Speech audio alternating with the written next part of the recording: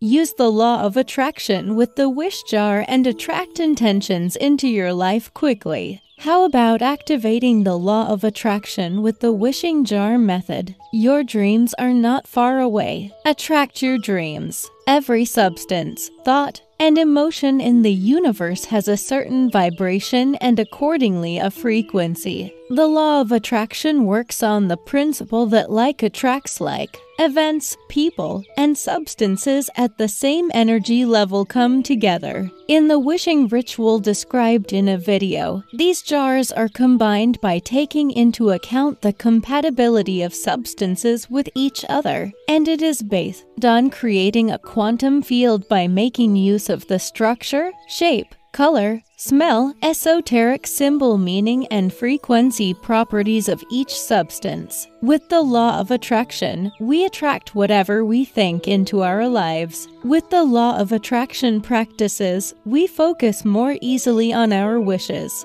This supports their creative power in the universe. In this way, we can easily perform them. Let's not keep our dreams waiting any longer and prepare the jar. Making the wish jar is very easy. Before starting this method, emptying your mind for at least 5-10 minutes and going into meditation will ensure you stay in positive energy. You can cut the paper into strips by hand. Do not use cutting tools such as scissors. You can adjust the number depending on the number of wishes you will write. Write one sentence about your wish on each piece of paper. You can also add a symbol representing your wish. Take this paper between your hands, bring it closer to your heart, and imagine that your wish will come true in a moment. How do you feel when your wish comes true? This question will speed up the law of attraction. Focus on your feelings. Then fold the paper and throw it into the jar.